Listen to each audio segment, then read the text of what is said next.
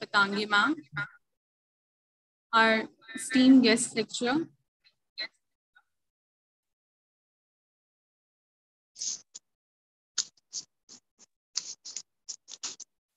our guest speaker for today, Dr. Purnima Nagaraja ma'am, the Faculty of Department of Nutrition, and dear students. Thank you for joining us for today's webinar program. I, Thuraiya Kokka from PG Diploma Nutrition and Dietetics, will be your host for today's session. The Department of Nutrition organizes a webinar on eating disorder in collaboration with Nestle by esteemed chief guest, Dr. Purnima Nagaraja ma'am. It gives me an immense pleasure to extend a warm welcome to you all on behalf of Department of Nutrition. First, let us know about National Eating Disorder Awareness Week, which starts from 27th February to 5th March. It's celebrated as National Eating Disorder Awareness Week, which highlights the seriousness of eating disorders across the world. The theme of NEDAW, that is National Eating Disorder Awareness Week 2023, is CARE, which is continue the conversation, act early, strengthen recovery, end the cycle. During this week, OWH, Office of Women Health, encourages organizations, health professionals, and communities to increase awareness of disparities in the diagnosis and treatment of eating disorder. Share best practice for improving the quality of care and engage in conversation on healthy eating and body image. Through this guest lecture, we aim to disseminate knowledge about eating disorder. I'd like to begin this webinar by presenting our e-green greetings. Now I request Sabha Kulsum of Nutrition, PG Diploma Dietetics, to introduce our guest speaker, Dr. Purnima Nagaraja ma'am.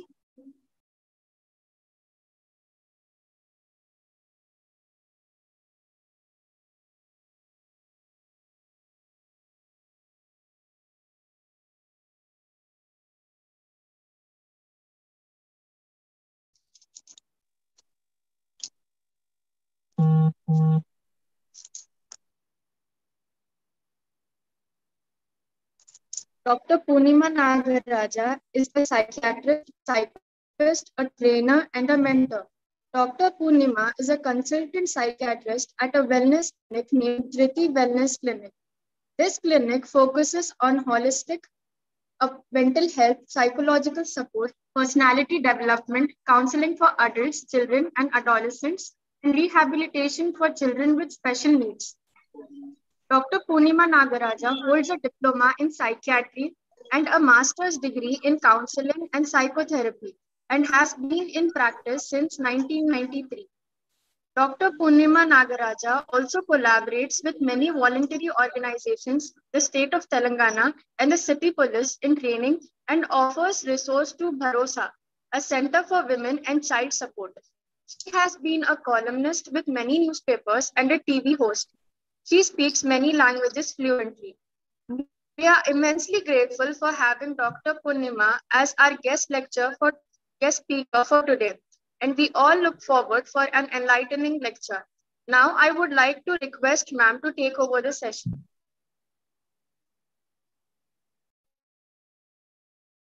A very good morning to all of you, and thank you so much for having me here. I wish I had actually come there, and stood in front of you, because it's definitely a lot more fulfilling to stand and watch, all the young faces and to be able to train you. But since it's a slightly busy time at the clinic, I was not able to make it, and that's why I'm here on this platform for you all. I hope the next time I'll be able to stand in front of you and we will have, something like a workshop wherein everybody participates. Today also, I'm hoping that people participate in the discussion. Please post every question you have, because eating disorders is like a rainbow. It's not just one thing. It's many, many things. And the most recent person who is now taking treatment for eating disorders is the famous singer Celine Dion, who sang the most beautiful song on earth in the movie Titanic. So she denied it for almost 4 to 5 years when people were noticing that she was losing weight and she was becoming extremely skinny. And today she holds a diagnosis of anorexia nervosa and she's admitted in a hospital. Princess Diana had it. A very famous singer of my generation, Karen Carpenter, who has sung many, many beautiful songs, died from an eating disorder. She too had anorexia. So anorexia is more common than you think it is. And if we were to classify anorexia or any of the other eating disorders, it is what we call as a culture-bound syndrome. That, we today support a culture which talks of being extremely lean, having the perfect body, the perfect skin, the perfect appearance. And this quest for perfection is what leads to a lot of these eating disorders and a lot of other psychological illnesses. And as we say, all roads lead to Rome, the same way most psychological conditions, lead to parenting, and mostly maternal parenting. So it is also one of the psychological theories that says that once you are born, particularly if you are a girl child, right from your childhood, your body shamed for your shape, for your size, for your height, for your color, for your hair. And the most classic thing that we hear in Indian households is that, if you become fat, you won't get a husband. And that is there from childhood. So we actually propagate eating disorders. Some mothers are obsessed about size and shape. Some mothers are obsessed about healthy food. So a lot of the eating disorders that we display today come from our parenting atmospheres and attitudes and cultural attitudes. Can we have the first slide, please?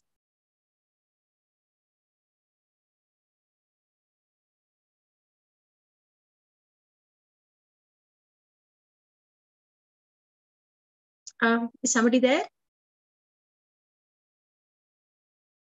Can we have the first slide, please?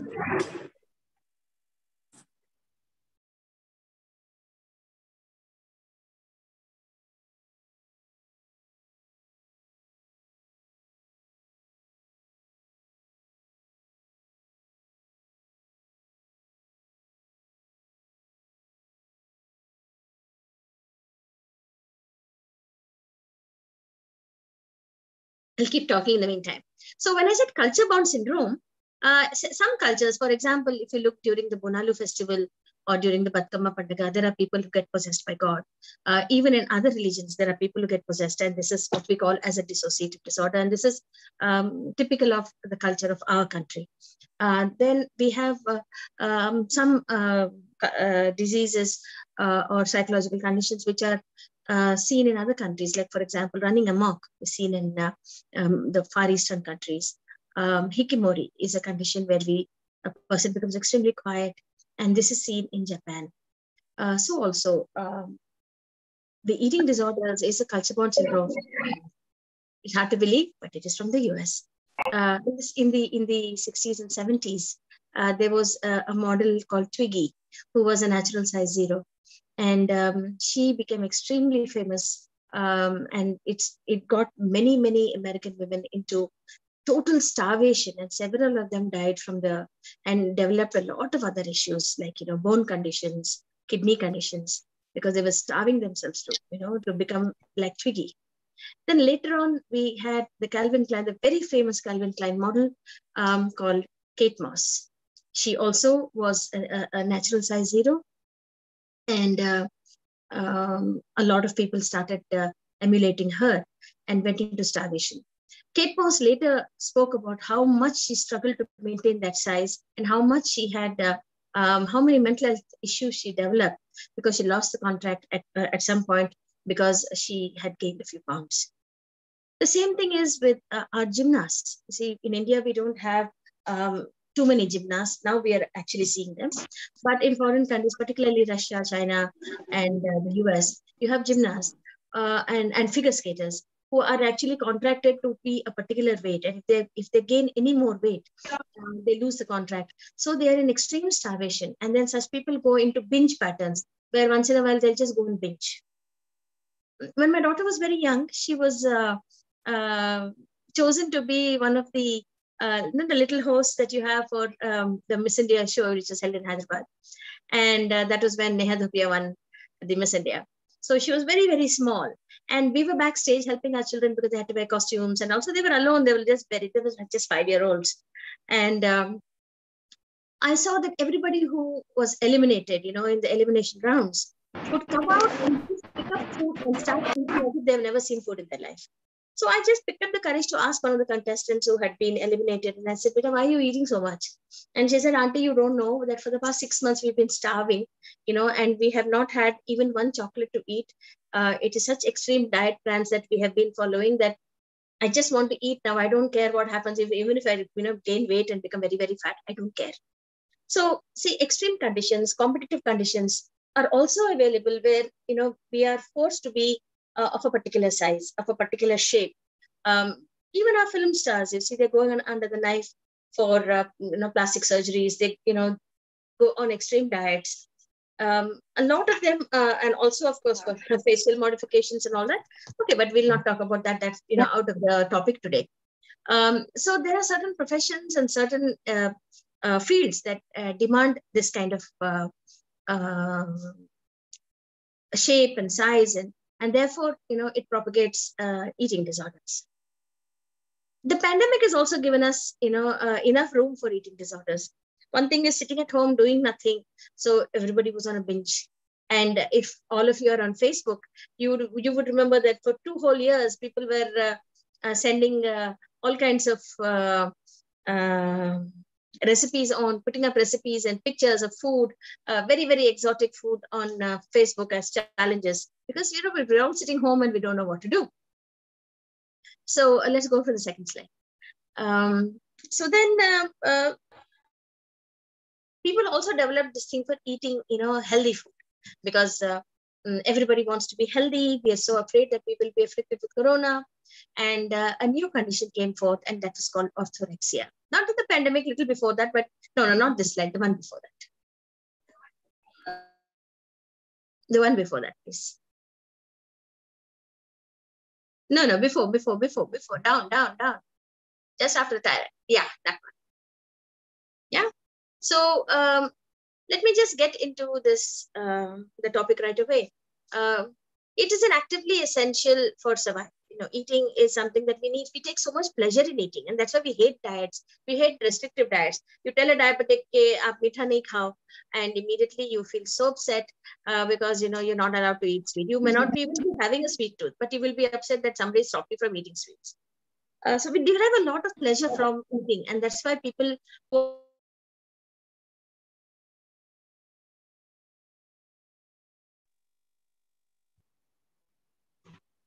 So because we love eating so much, there's so many biological and there's so many social cultural aspects to eating. And we need to, understand where we come from. See, there was a time when everybody used to enjoy their food. South Indians would love idli dosa, and North Indians used to love their paranthas. And, Hyderabad's famous khichdi keema. And, the Greeks, the British, everybody had their own classic breakfast, which everybody used to eat. But today, all of us eat Kellogg's. We eat bread, toast on bread, and we drink canned orange juice or canned juices. All of this is a culture which came from another country, wherein it was, like fast food. Even this concept of fast food, the faster the food, the less healthy the food is. So all of these concepts have contributed to the world's eating disorder, and it's not just restricted to you, me, or anybody else. And every one of us, I speak for all the women here, every one of us has been through a phase where we hated our bodies, or we really wish that something could be done. There's not a single one of us, myself included, who has not been on some silly diet or the other, sometimes extremely restrictive diets, and then felt frustrated and started binging after that. So they're extremely common, okay? People always thought that the wealthy people have eating disorders, but that's really not true. Anybody, it transcends any socioeconomic status, and about 2 to 5% of women have eating disorders. Basically, an eating disorder is characterized by a persistent disturbance of eating patterns that leads to poor physical and psychological health. Next slide, please. Yeah. So causes, as I've already told you, one most famous and underrated cause is parenting. and maternal influences. So if the mother was, say, overweight, or if the father is overweight, they will keep telling don't become like us, eat less, eat less, eat less. I know one of my own cousins who was extremely obese, told his own daughter, okay, marriage is don't be like me. And the child developed an eating pattern at the age of 8. The whole house would smell because she would hide food here and there and it would start rotting and stinking. So most of the time, it's parental anxiety and faulty communication patterns that cause all these eating disorders. So we have a bit of a cough. Okay. And see, there are some naturally genetic types where the build is broad, the shoulders may be broad, bones may be heavy, and you may not be the ideal weight. But this also can be one of the causes of an eating disorder. So, next slide, please. So, eating disorders run in families, like I told you, usually woman to woman. The female preponderance for eating disorders is much more than men. For every, it's almost like a 10 to 1. And but today, I think a proportion of males going in for eating disorders is as bad. And we now have a third gender. So the LGBTQ also complain of eating disorders because particularly if they're transitioning from male to female, they would like to have a perfect body and they dream of a perfect body. So a lot of them go into extremely severe dietary restrictions, which they hope will give them the shape and in the body which they like. So there's a lot of social culture that is prevalent here, as I have already told you, and most of the people who have eating disorders feel inadequate, feel that they're not good looking. They want to make an impression in the world. They sometimes it could be a part of peer pressure. It could be a part of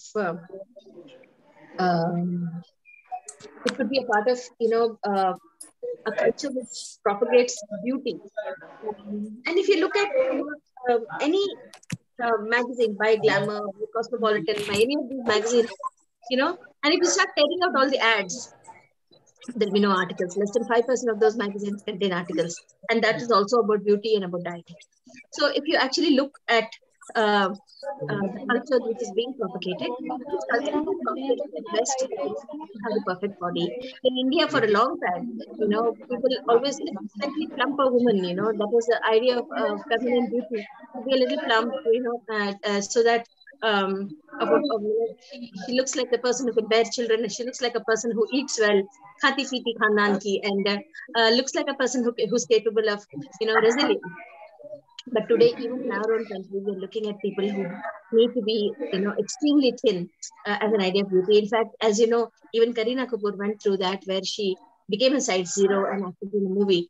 And because she was, I think, not quite accepted for being so thin, she kind of regained a little bit of her weight.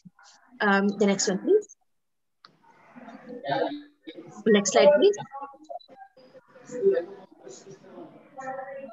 The next slide, please. Can we have the next slide, please?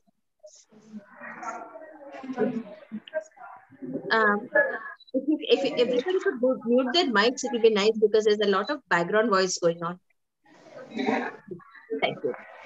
So eating disorders normally develop, in pre-adolescence and early adolescence. So when you see a young child, particularly since you're all nutrition students, you will definitely see a lot of, clientele in the adolescent age. Most of them having stress, obesity issues, autism, and the parents will come there and say, okay, do something and make my daughter thin. And, the dieting schedule starts, which most of these people, they fail at. In fact, another one cause of eating disorder is PCOS. Obesity is a part of the syndrome where you have cysts on the ovaries, irregular periods, hair on the body, and obesity. So, well-meaning gynecologists will always say, "Beta, please lose weight. Unless you lose weight, you're not going to be okay." And please change when I tell you to change. No, it's either moving too fast or too slow. Yeah. So, where was I? Yeah.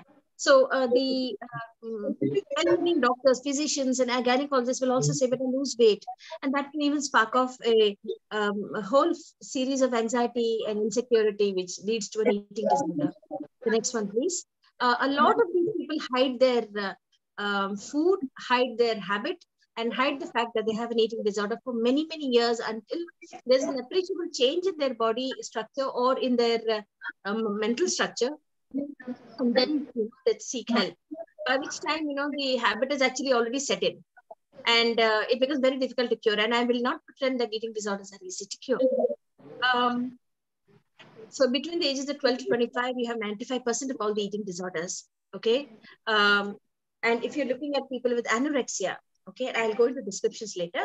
25% are male and 75% are female. But if you notice, 25% recently, this statistic has changed to 25. Previously, it was 7.5 to 10%. The next one, please. Yeah, thank you. So the eating disorders, they come along with other psychiatric illnesses like anxiety, depression, and a lot of them are doing drugs. Okay, so some of them are even on psychiatric medicine, which increase their weight, or they're on other medication, which increase. Hi, ma'am, Dhuti, ma'am. Oh, sorry. I'm just going to mute everyone for a minute, ma'am, and then you'll be able to unmute yourself so that others don't get to speak. I have not muted myself. I think it got Yeah, muted from your side. I'm just going to mute it. I'm just letting you know. So yeah, ma'am. Yeah, ma'am.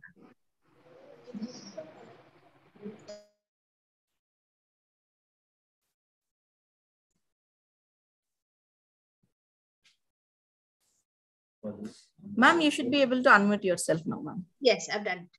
Please. Thanks, ma'am. I'm sorry for the interruption. No problem at all. No problem. So a lot of people with anorexia or any of the other eating disorders, they have physical health issues and mental health issues. Some of them even can have serious heart complications, kidney complications, liver complications, and usually the cause of death is because of physical complications which have happened because of either irregular eating or starvation. The next one, please. The next slide, please. Thank you. So here are the major eating disorders. You might want to take a screenshot of this slide. Anorexia nervosa, bulimia, binge eating disorder, avoidant or restrictive food intake disorder, pica, and rumination disorder. And of course, like I mentioned, orthorexia. The next one, please. So anorexia is characterized by persistent restriction of food intake and the intense fear of gaining weight. So whenever they look into the mirror, they feel they're very fat, even though they're actually skin and bones and skeletons. Okay. They usually have a body weight which is very, very low for their age or physical health. And they lose weight by excessive dieting, fasting, or excessive exercise. Okay. And they have what is known as a restricting type of anorexia. Could you please go to the next slide? Yeah, so see how these people are. Bones are sticking out, and this lady here. So you can even see the joints and the bones, and there's only skin and bones out there. And this is what anorexia looks like. And if you now Google a picture of Celine Dion in her latest, she looks exactly like this. The next one, please. So we have the Diagnostic and Statistical Manual, which characterizes anorexia as a refusal to maintain a body weight which is above a particular level which they think is right.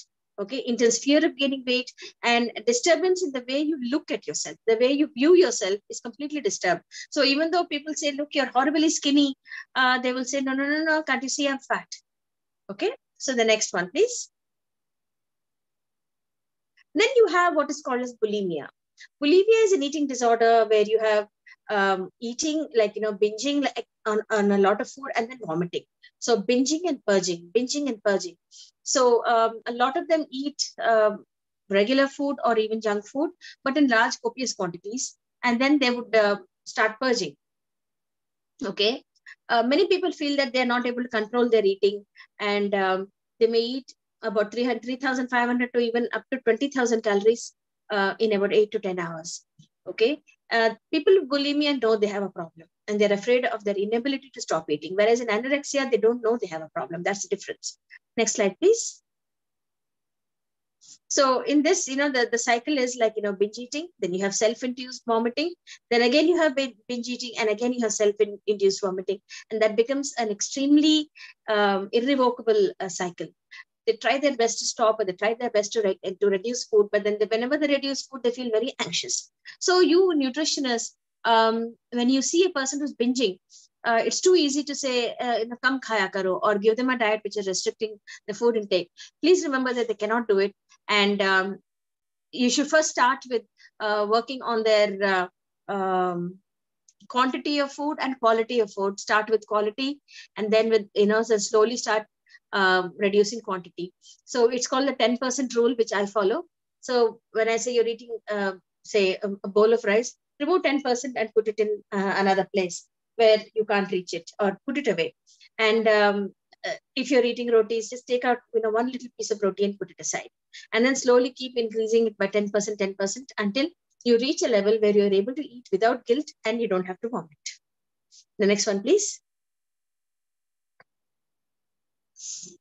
Yeah, so a lot of people have depression and anxiety here because they're not able to control themselves. And a lot of people, they do substance abuse in the form of, say, ganja, it's called weed, or any other drug which they feel might help them, reduce their appetite. Such people even abuse prescription drugs for appetite suppressing. They abuse prescription drugs which are given to people to lose weight. Most of these people also abuse diuretics, that is, urine producing tablets, so that they feel they're going to lose weight. They also abuse laxatives, which cause motion, and they're constantly having loose motions because they feel that they'll lose weight. A classic bulimic will weigh herself before she drinks water and after she drinks water, before she eats, after she eats, before she goes to the toilet and after she comes from out of the toilet, so that they know, I lost 500 grams of water in when I went to the bathroom. So now if I drink 250 ml of water, that's more than enough, and that is severely harming the kidney. So you understand the cycle, right? Most of these things start in the teens, not even in the 20s, it starts in the teens, but until they're about 30 and in the childbearing age, it goes undetected. And a lot of the times it goes undetected until, of course, people start looking for marriage proposals. In our country, it's marriage proposals. The next one, please. So symptoms, like I told you, repeated binge eating. You can actually skip this slide. We've already done it. I'll go for the next slide. Yeah. So when you see, you'll always see, the most important thing, sign of bulimia is on the right hand or on the left side. You'll see a callus because they're doing this. I hope you can see my picture. They're doing this. So the tooth, scratches. That is one sign. And the other one is chronic throat inflammation. Every time you see, they'll have a sore throat and a cough because they're, poking their throat to vomit. Okay. The other thing they will have is like, a hoarse throat because they're not able to talk because they're continuously, traumatizing their throat. Okay. A lot of these, unless you have bulimia, the purging is usually not an option. Like, for example, for anorexia, they don't purge. They just go on these excessive fasts and excessive exercising binges, but the binge eating as such comes only with bulimia. The next one, please. And another thing that you should see is a binge eater is usually obese, whereas an anorectic is usually very thin. The next one, please. So this is just a picture that represents bulimia. So binge eating disorders is a little different from bulimia because in binge eating, you don't vomit, you just eat. Okay, eating more than normal, then eating until you're uncomfortably full. And then even though you're not physically hungry, visually, when you see something, you feel like eating it. Or say if you're leafing through a magazine and you see a picture of a pastry or some biryani or something like that, even though you're not hungry, even though you just had your dinner, you will order it and eat it. Okay. And then you feel disgusted with yourself, you feel anxious, you feel depressed. So this is binge eating. There's no purging here. If you see there, these people are also obese and quite large for their height and physical structure. but they are not vomiting. That's the only difference. The next one, please. So binge eating happens in secrecy. For example, I know of a client who was quite obese and they were trying to get her married. And because she was obese, they had put her on a diet, taken her to a dietitian, putting her on an exercise program. So what she would do is when everybody was sleeping at about 11 o'clock, she would go to the terrace, order pizza from Swiggy, and she would eat a whole 9-inch pizza, even though she wasn't hungry. And she would throw the carton into the open plot next door. And nobody could understand why she was not losing weight, and actually she was gaining weight. Then one day, I think her sister saw her, and then they found out that she was doing this, and she was also self-harming because she was so disgusted with herself. She was self-harming. She was banging her head against the wall. She was cutting herself, so because of the pain of overeating and the pain of being in a position where she can't control herself. The next one. Again, this condition begins in adolescence, and it can go on to adulthood. And this is a disease that can actually take you through life. Unfortunately, most curative methods and most counseling methods fail here because this is about severe body image. And a lot of these people, unfortunately, have been sexually abused as children or have faced some kind of bullying. They might come from broken families. They might be having parental, interpersonal issues, lots of fights, lots of abuse. So they've been brought up with abuse, and so they have very low self-esteem. And eating is like giving them pleasure. So it's they translate as food is love. Okay, so for them, whenever they feel unloved, food is the one that makes them feel a little loved. Although they hate their bodies, they hate their habit, and they'll be always continuously facing feelings of disgust and anxiety. They will keep eating because that is what makes them feel loved. It gives them love. The next one, please. So at least if these people have been binging for 3 months, we make a diagnosis. Binge eating can also be a part of bulimia, but again, like I said, if you don't vomit, then it is not a bulimia, it is binge eating. Next one, please. So these are the health issues that that arises. One thing is obesity or extreme thinness. Okay, then you have medical conditions like diabetes, high blood pressure, high cholesterol, gallbladder disease, heart disease, cancers, arthritis, orthopedic problems like arthritis, knee problems, spinal cord issues. Also, along with that, you have, I haven't mentioned it here, sorry, but PCOS, which is very, very common, again, polycystic ovaries, and several other physical conditions that are associated with eating disorders. The next one, please. So what do we do? I think the time has come for us to work as teams, not individually. Like in my clinic, I cannot work individually and say, just do this and take these medicines, because I would like to work, with a dietitian to be able to motivate this person. And a dietitian who does not inculcate even by mistake, obviously you don't mean it, but by mistake inculcate negative body image issues to the person involved, but gently encourage them and applaud every success so that they're able to slowly come down to a level wherein they're able to control themselves. It's about teaching them control. And I think the greatest form of self-love is to be able to control yourself. Please, before that, don't change that slide. Can I just have the previous slide? Yeah, this one. Thank you. So the things that we do is cognitive behavior therapy. We have interpersonal psychotherapies, then some medication, because we treat binge eating and other disorders as a depressive disorder. And sometimes it may be associated with obsessive compulsive disorder with severe anxiety. So sometimes they do need medication. Then we have what is called as dialectic behavior therapy. And like I said, again, support groups with nutritional counseling, psychiatric medication, and psychological counseling, student counseling, counseling for parents. So the entire support system has to be revamped and redone. The next one, please. Thank you. So now you have what is called as the avoidant restrictive food intake disorder, ARFID. Okay, characterized by avoidance or restriction of food intake. So these are those chronic dieters, not exactly anorexia to the extent that they are not, all skin and bones, but they have a complete lack of interest in eating or food. They avoid food, and based on past experiences, they will, they have their own ideas of what food should be eaten and what food should not be eaten, which may be in complete contrast to what a nutritionist would be able to advise. Sometimes they are even repulsed by the smell and the taste. For example, I know people who hate green colored food. So any kind of palak, bhaji, anything, people hate it. Or if you're looking at a pesto sauce, anything green, even vegetables which are green, like all the beans, peas, any of these things, they just hate the smell of green. Some people hate brown. So any gravy kind of a thing where, it's Indian gravies are, light brown to dark brown in shade. So they will hate that. Some people hate, the smell of mustard. Some people hate the smell of saunf. So there are, or methi.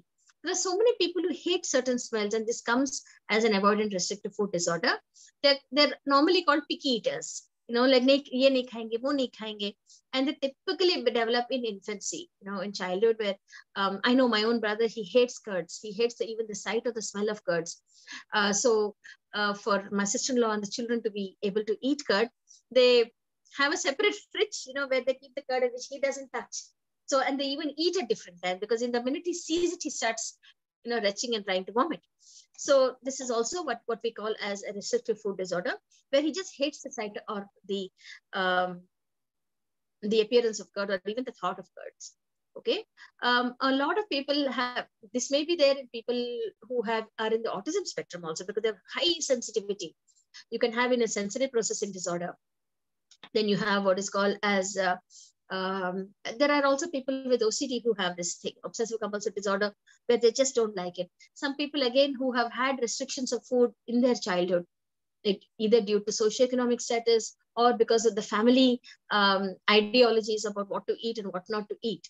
I know my daughter's classmate, her mother used to always pack healthy food, rice and bhindi, and that too it used to be brown rice. The first thing she used to come and throw it into the waste paper basket. Okay, and then she used to beg everybody else for their sandwiches and for the other things. So these things happen, wherein a parent might have some healthy ideologies, but because it is in a very restrictive or in a very despotic and a very forced kind of way, children rebel, and then the guilt of rebelling will make them permanently hate certain foods. Oh, all my childhood I ate only bhindi, so bloody I don't want bhindi anymore. Things like that. Okay, the next slide, please. Okay, so this is just a representative picture. The next one, please. Next slide, please. Yeah. So a person with the restrictive food disorder may not eat food that he ate previously, or have a fear of choking or vomiting, because they hate it so much they will start retching. Okay, they refuse certain food with a fear that will make them choke or vomit, and they don't have an appetite for any known reason. All their tests will be normal. Every endoscopic test is normal, but they just don't have an appetite. Okay, and they complain of having no appetite, but they will want to eat, and they're depressed because they don't have an appetite. They want to eat, but they can't eat, or they want to eat certain things, something that somebody is eating. They just don't think they can eat it because of the smell, or they will ask, does this have curd or does this have tomatoes? No, then I can't eat it. I'm sorry. Okay, such people eat very, very slowly, because they have to check and see, like if you're eating, say, dal, which has mustard as tadka, they will fish out every seed of mustard and then only they will eat it. So they're very slow eaters. Okay. That's the reason why these people socially isolate themselves, because they're too slow. And also that people comment, isme kya problem hai, usme kya problem hai, kyun nahi kha rahe ho? So people have this fear. That's the reason why they don't eat with family or friends. They prefer to eat alone. They'll take the plate into their room. Okay. And if you even go back to pick up the plate, half the food will be right there. And they just say, sorry, I couldn't eat it. So even though, say, really good food for them, what you will actually experience is that they are not able to eat. And they will only have issues wherein they keep refusing the food, and they have guilt and disgust for that, and they feel ashamed of themselves. So they socially isolate themselves, and they have depression. So such people even self-harm sometimes. Next one, please. So here again, I want to just tell you there's a difference between restrictive food eating and anorexia. In anorexia, they just completely stop eating.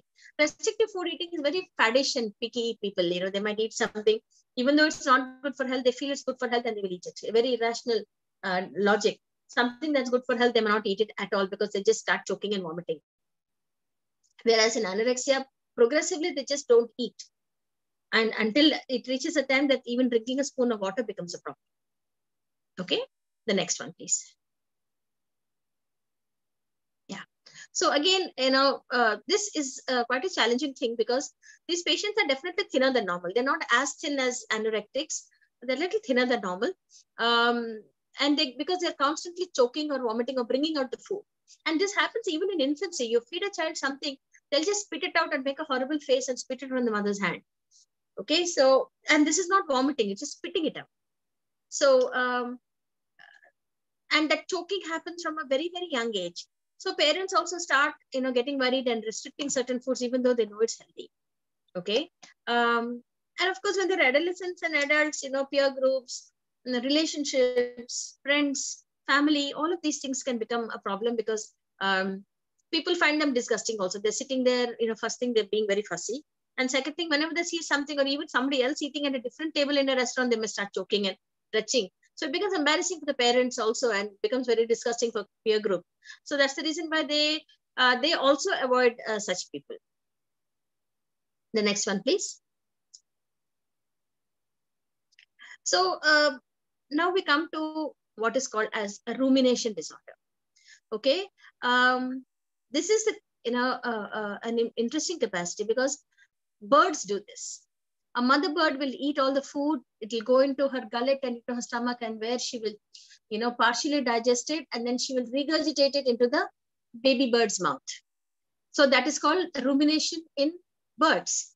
Whereas we also mimic the same thing. Whereas, you know, we will eat the food and then we will regurgitate it. And it doesn't mean that you're going to vomit. Just like in bulimia, we vomit it out, right? Use a finger and we vomit it. But in this, it's not like that at all. It just automatically comes out. Okay. They may say, I'm feeling nauseous, I'm feeling sick, I can't eat. And then they start retching. And then initially, it just comes out. They start coughing. And then it just comes out. Okay. So then the food, like, you know, they spit it out, and sometimes they swallow it. That's the reason why people find it very disgusting, because when it comes out, sometimes they rechew it and swallow it. So people watching say, how disgusting is that? Because you're vomiting it out and you're swallowing it again. But it's not vomiting. It's barely not reached the stomach. It's just in the throat. Okay. So this is out of control of the individual. And that, again, if you leave it untreated, none of these disorders get well. So this is one where people find it disgusting. In other things, there may be minor irritation, or there may be, you know, some anxiety and worry from parents, friends, and peers and doctors. But here, people are disgusted because you can't take them out in public. So even the family avoids them, and friends, they avoid them because they're going retching everywhere. The next one, please.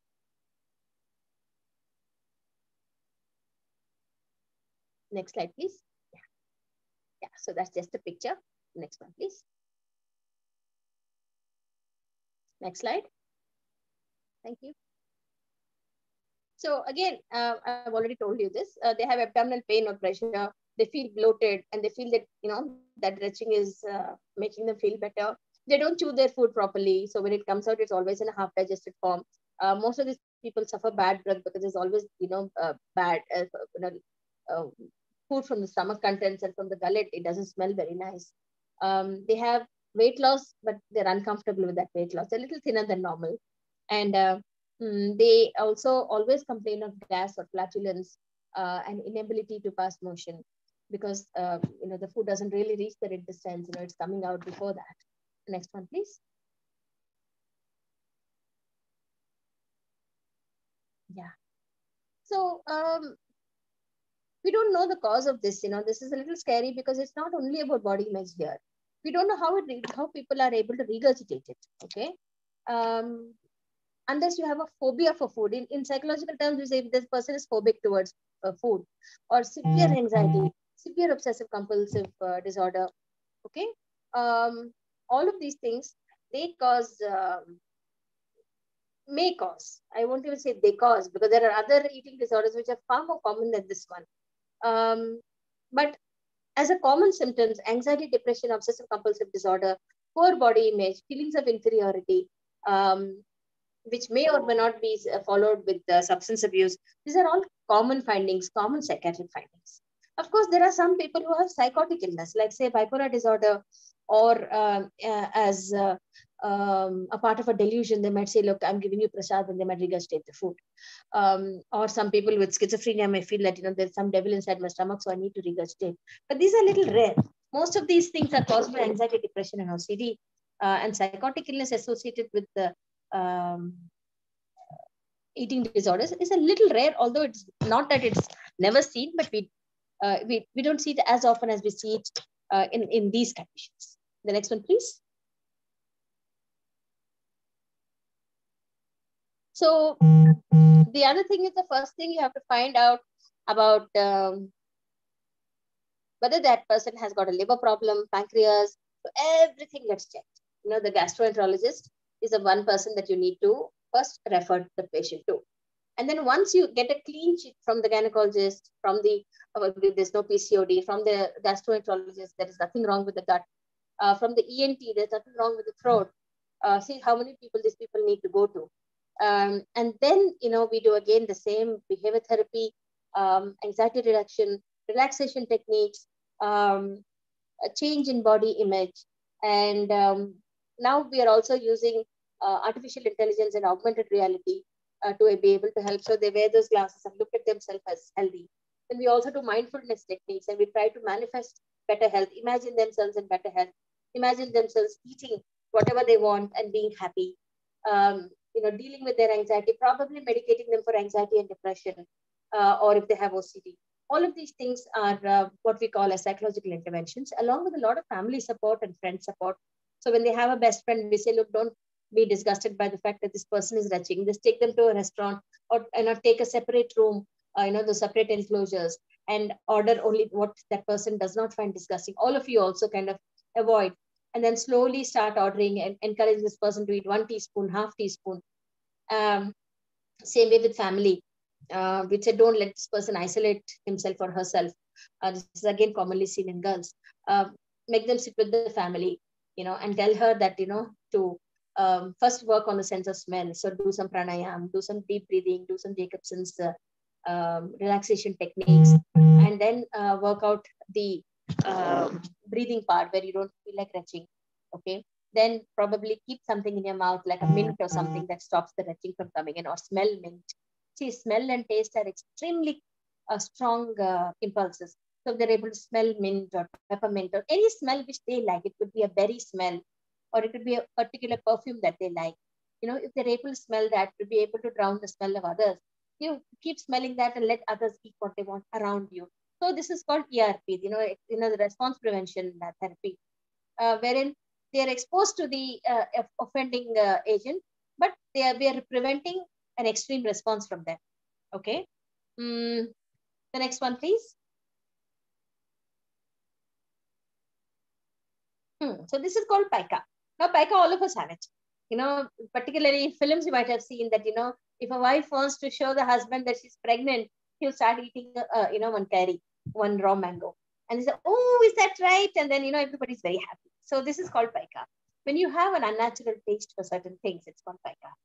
And it's very commonly seen in pregnancy, where you feel like eating other sour things or bitter things or extremely sweet things. Okay. We all have a little bit of pica in us. Like, I'll be working one day and I think and I wish I could eat, some cake. I just want to eat it right now. Okay. But thank God, because there are patients there, I don't get to do it. But we all have a little pica at one time. Children have it. Children who eat mud, children who eat chalk, all of these things are called pica. Okay. Stones in the rice, soap, paper, chewing on, garment, okay, having, chewing on paint, okay, eating mud, chalk. Of course, some people have extremely perverted senses of eating the fecal matter, drinking urine, and all of these things. So these are all non-nutritive things, and people cannot actually get addicted. So pica is not only an eating disorder, it's also an addictive disorder. Okay. They don't have any aversion to food. They'll be eating normal food. They'll be of normal weight. Everything is fine. But they just feel the need to, eat some of this, and that becomes very addictive. And pica is actually very difficult to treat if it's not something that is self-limiting like in pregnancy. It can be extremely difficult to treat. Next one, please.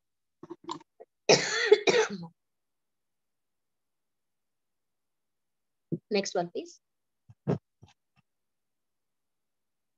So these are just pictures. Next one, please. Next slide. Yeah. So to make a diagnosis, the person should be eating non-nutritive food. Okay. Anybody below the age of 2 or 3 even are not diagnosed because they have a tendency to put everything in their mouth.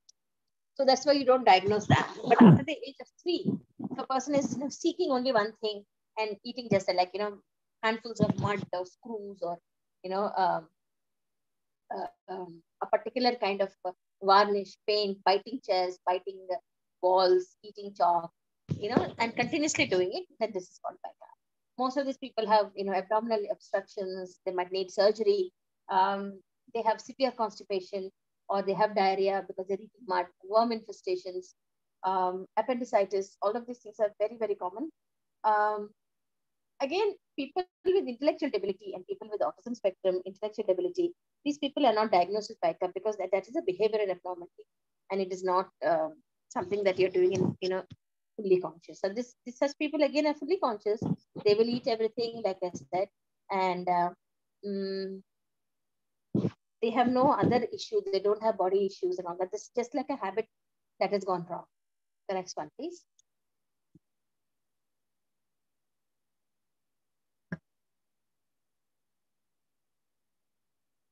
So most of these people, I mean, like I said, I've already mentioned this, very, very difficult to treat. And a lot of them, they go to physicians and they don't mention that this is the habit they have. So the patients are also scratching their head continuously to find out what exactly is the issue. And constant having bowel obstructions, constantly having worm infestations, constantly having abdominal issues. This is the sign that there is something terribly wrong with the eating. Next one, please. Next slide, please. Okay, so again, like I said, this is so difficult to treat. Physicians and pediatricians, they go nuts actually trying to treat these people. And it's not easy even for mental health professionals to treat.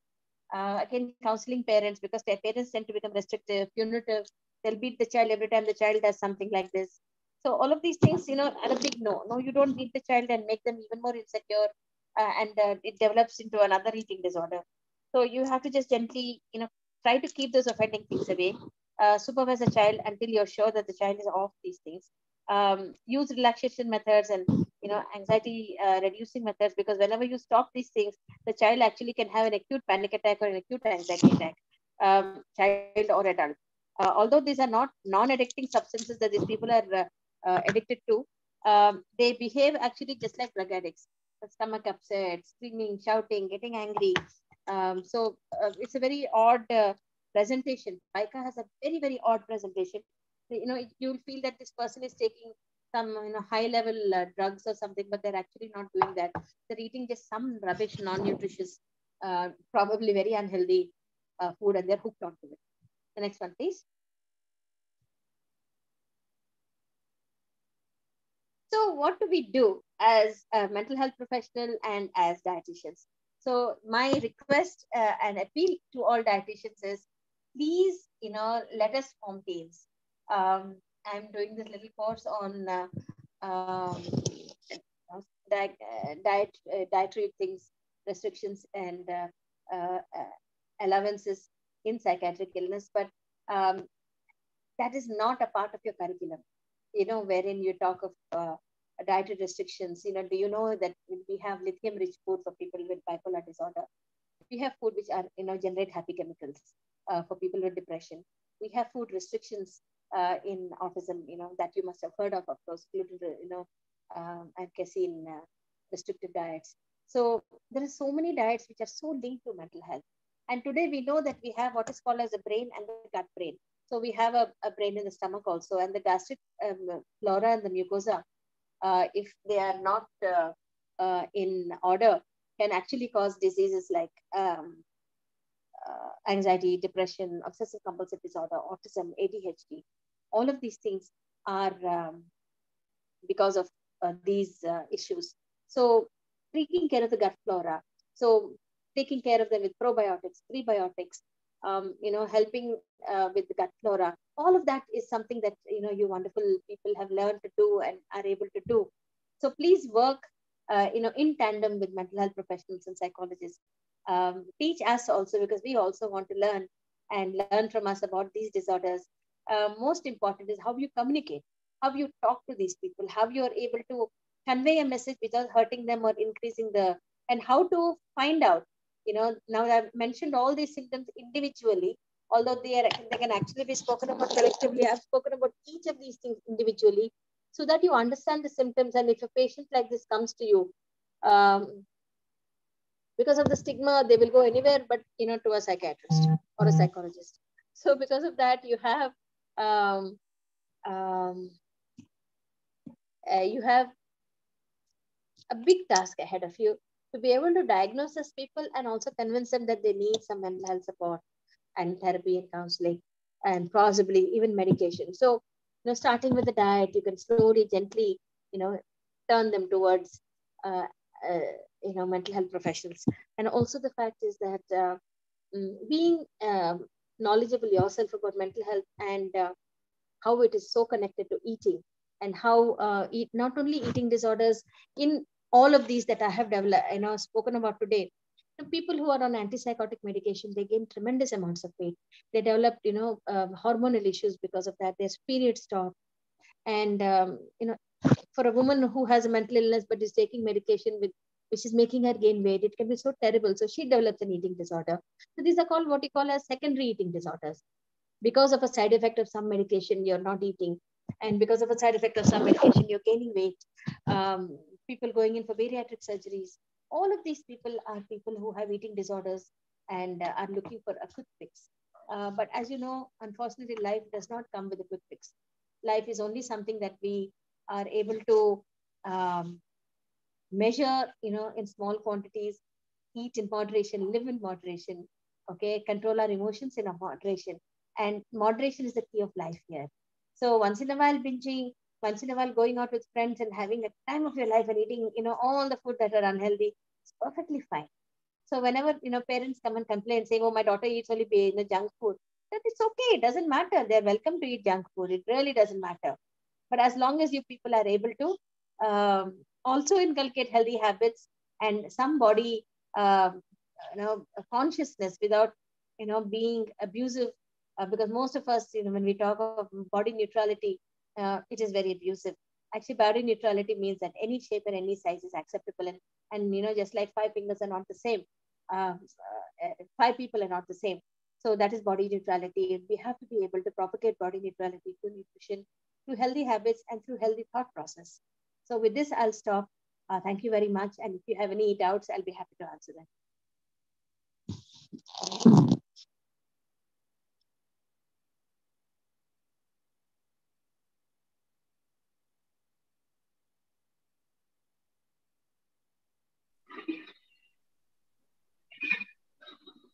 Hello, ma'am. The session was really very informative. Although in adolescent, chapter, we definitely teach them about eating disorders, but not to this extent. But it was really informative, and I'm sure students are going to get benefited with the information that you have shared. Hello, ma'am. Am I audible?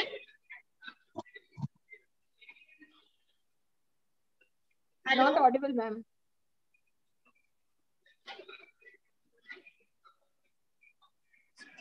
Am I audible, ma'am? No.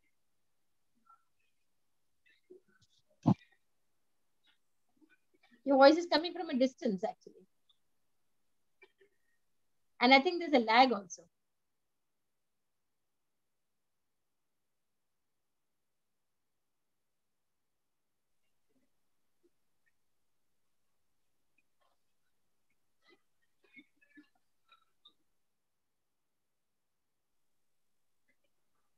Hello, ma'am. Now, am I audible? Not very well, ma'am. But it doesn't matter. I think I can hear you from a distance.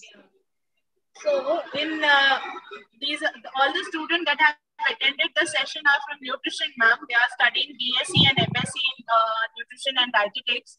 So we do teach them about eating disorders, in adolescent chapter, because under adolescent problems, and many of them actually have this, but they don't, come out so openly to discuss these issues. And of course, they have, we do teach the concept of mindful eating also. Apart from imparting other aspects of nutrition, we do teach, but it was really great to hear from you, because we don't go in such deep, and that too, you are an expertise in the field, obviously. So I'm sure students are going with good, information today, with lot of information about binge eating, eating disorders, altogether. So thank you so much, ma'am, for accepting our invite and, and sparing your precious time for conducting this event. We would really love to, look forward for more such sessions from you. You can always, let us know. And take a session, in Yes, your college. any I promise you that. session you want to have it, you can, ma'am, please. Thank you so much, ma'am. Thank you. I request Anuya to propose vote of thanks. Let us see if there are any, queries from the students. Sure, ma'am. Students, you have any questions, you can please post it in the chat box.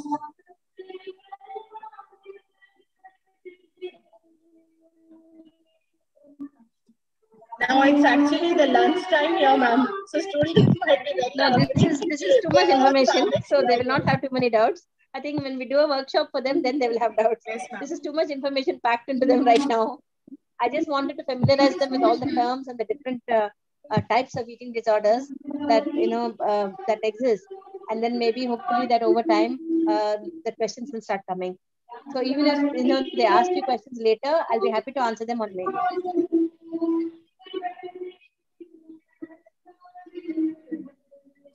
Thank you so much, ma'am. I feel honored and privileged to get this opportunity to post a word of thanks on this special occasion. Thank you. I would like to start thanking Sister. Ma'am, am I audible to you? Not at all. Very, very, very, very faint and from a distance. Huh? Very, very faint. Your voice is very, very far away. Ma'am, am I audible? No.